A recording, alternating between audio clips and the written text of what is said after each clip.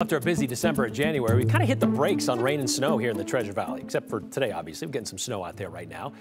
Our neighboring states to the west, though, they continue to see round after round. Today, we're answering your questions about why sometimes that rain and snow doesn't quite make it to us. Our meteorologist, Sophia Bliss, explains. You may have noticed that when wet and busy weather slams the Pacific coast, a lot of that moisture doesn't make it to Idaho.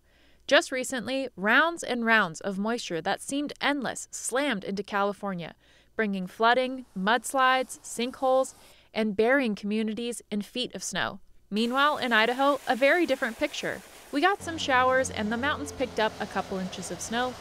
Part of the reason for that has to do with the path the moisture takes to get here. On its journey inland, the moisture has to go over several mountain ranges. As the air approaches the mountains, the only place for the air to go is up. The air parcel has to lighten its load. The air cools, and so the moisture condenses out as the air goes over the mountain. The air heads down the leeward side where it warms and dries.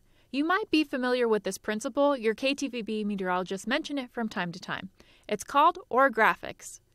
If the storm track comes in directly from the west, the moisture has to cross the Cascade Mountain Range, the Blue Mountain Range, the High Lava Plains, and the Owyhee Mountains. The moisture lessens each time it passes over a mountain range.